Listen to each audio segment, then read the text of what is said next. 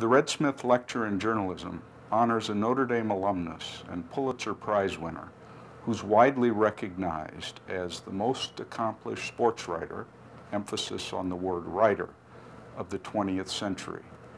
The Smith Lecture Series began in 1983, and to celebrate the 25th anniversary, Tim Russert, the moderator of Meet the Press and Washington bureau chief of NBC News, delivered this year's lecture in April at Notre Dame.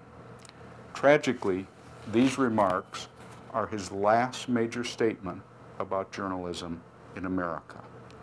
Here are some portions of Tim Russert's Red Smith lecture, When Politicians Meet the Press.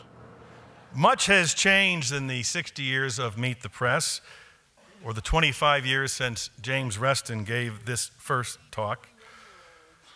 90% of us no longer watch the evening news at 6:30. Back then it was Uncle Walter Cronkite, or Huntley Brinkley, Chet, and David. And yet I am ever so more convinced that viewers are now getting more information. C-SPAN is different than Larry King Live. The information spectrum is broad and vast.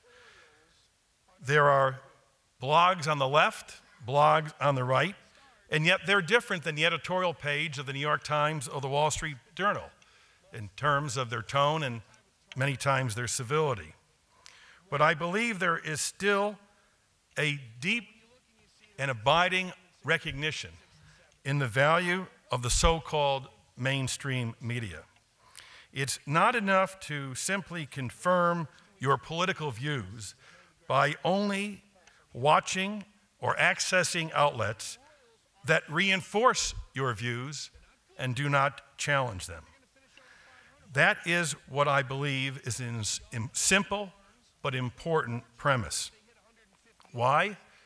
Because in all my discussions with presidents, both while in office and after they left, and their advisors while in office and after they left, in my reading of history, particularly presidential history, I am ever more convinced that a leader cannot make tough decisions unless he or she is asked tough questions.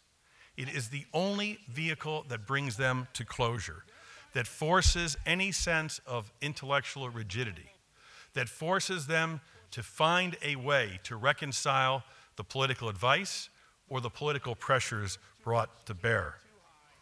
It will not be enough in a democratic society to simply have those who, on the left or right, who are pamphleteers and unwilling to challenge the views of people they support, because it would not be politically correct. Tough questions need not be the loudest or the most sensational or the most theatrical, but rather probing and hopefully incisive. How do you prepare for this presidential race as a journalist or as moderator of Meet the Press?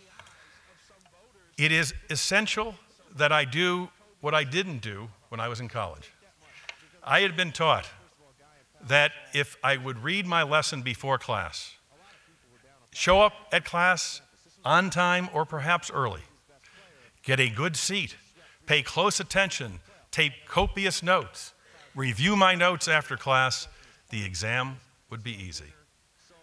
I know they were right. I did not do it. But it is what I do now, each and every day. Newspapers are central to what I do, another form of mainstream media.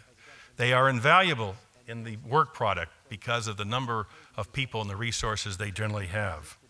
I read the New York Times and the Washington Times.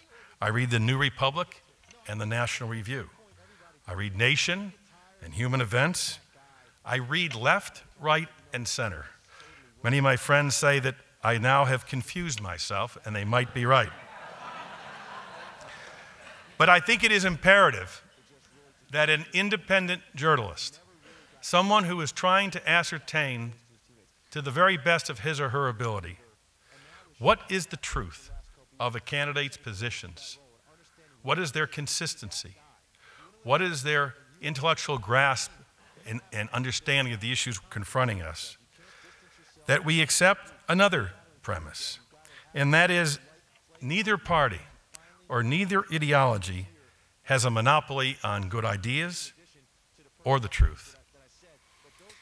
It is essential that we come to grips with that. And whether the president is Ronald Reagan or Bill Clinton, or John McCain or Hillary Clinton or Barack Obama, that our mission does not change.